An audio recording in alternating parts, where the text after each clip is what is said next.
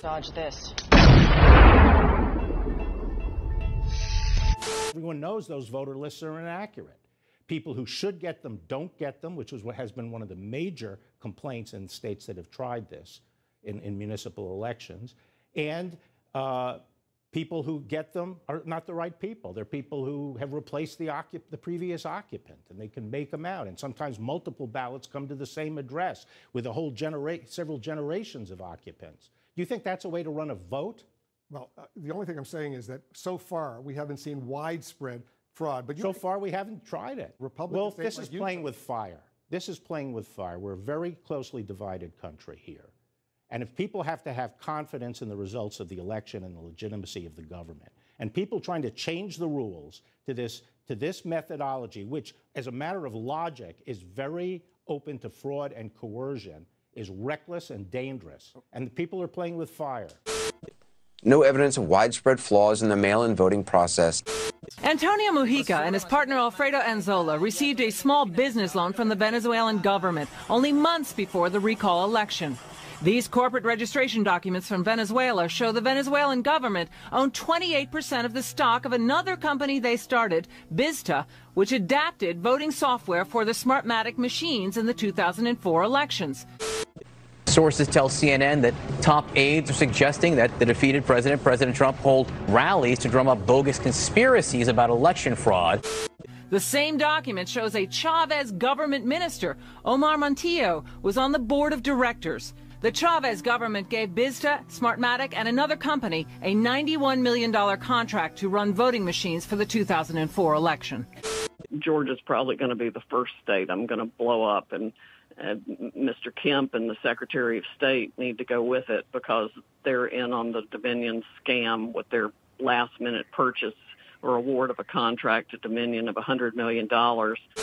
The next year, the owners of Smartmatic, primarily owned by Venezuelan businessmen, bought Sequoia, one of the top electronic voting system companies in the United States, for $16 million. Smartmatic is a labyrinth of international holding companies owned by Venezuelan businessmen. The GOP keeps spreading completely unsubstantiated claims of voter fraud. Smartmatic Group NV of Curaçao, Netherlands, Antilles owns Smartmatic International BV of Amsterdam, Netherlands, owns Smartmatic Corporation of Florida, which bought Sequoia Voting Systems of California, USA. When Smartmatic bought the U.S. voting machine companies, the U.S. government did not review the sale. Many experts say those voting machines were manipulated in Venezuela to give President Hugo Chavez a victory. Exit polls done by the U.S. firm Penn, Schoen and Berland had Chavez losing 41% to 59%.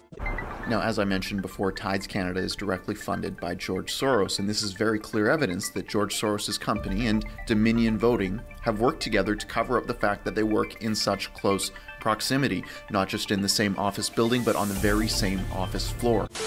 But the next day, Chavez declared victory, reversing the score, saying he won 59% of the vote. Everything was computed in the favor of the government.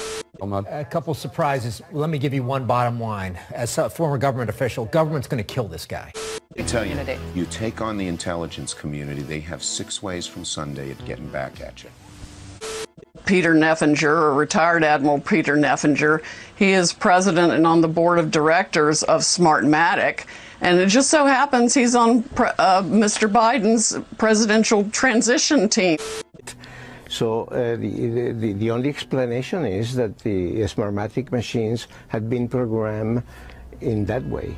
A Harvard mathematician crunched the numbers on the Venezuelan election. It had to be the Smartmatic system. All these machines talk to a central computer and report on their results.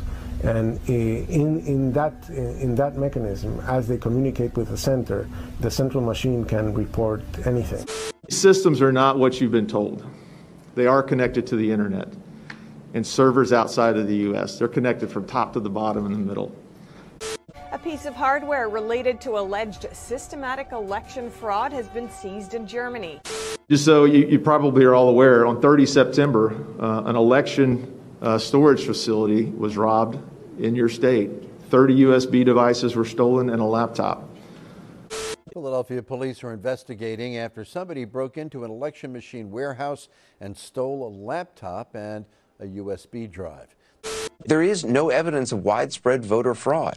We're fixing to overturn the results of the election in multiple states, and President Trump won by not just hundreds of thousands of votes, but by millions of votes that were shifted by this software that was designed expressly for that purpose. This machine is rigged! This doesn't happen in America! Maybe Ohio, but not in America! Ah! The GOP keeps spreading completely unsubstantiated claims of voter fraud.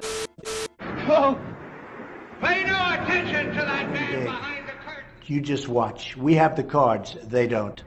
It's about to get crazy.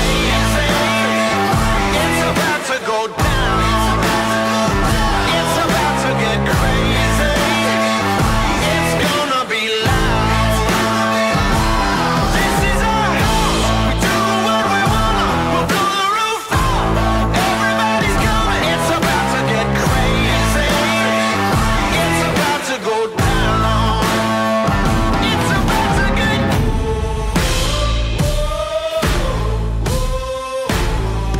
It's about to get. That is not a human being. Whoa!